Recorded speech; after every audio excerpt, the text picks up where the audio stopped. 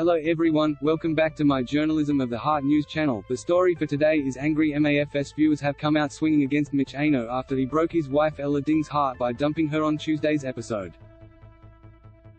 The financial advisor, 27, who spent the entire season giving Ella the hot and cold treatment, made her cry when he broke up with her at their final vows. One fan on Twitter labeled him a sleazebag for stringing her along, adding, "You've got your notch and a bit of fame and now you're off. Ella deserves way better than you," they added. Another viewer tweeted, "Wow, as if you let a queen like Ella go.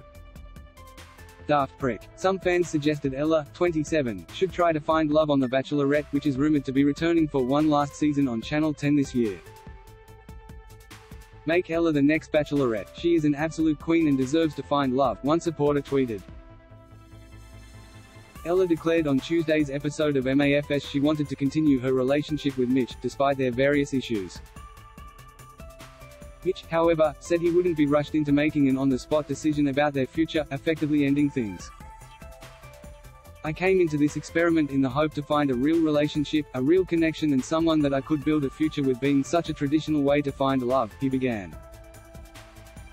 "We have shared so many amazing moments together during this experiment, our honeymoon, our little dates at tanning days, movie nights, water fights."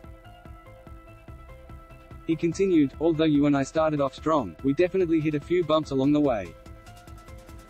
And all these bumps all seem to have a common theme: it's difficult to see a bright future with you when it seems the longer that we spend with each other, the more difficult the relationship gets. And the more that I realize, maybe I'm not the right person that you're looking for, or the person that you need. How can we walk out of here together as partners when at the moment, I don't see this as a substantial relationship? What I need now is to go back to my life, to my family, to my friends. It's only then that I'll be able to make a decision that could affect both of our lives.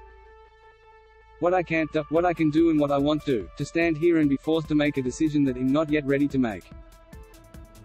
I'm sorry, Ella, but right now I just can't give you the commitment I know that you want." A tearful Ella replied, "Wow, throwing your own little spanner in the works, I'm not surprised.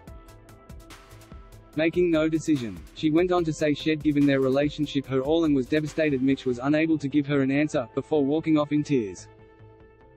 Married at First Sight continues Sunday at 7 p.m. on Channel 9 and 9 Now. That is all for today news. Please make sure to leave your comment and subscribe the channel below for more news update.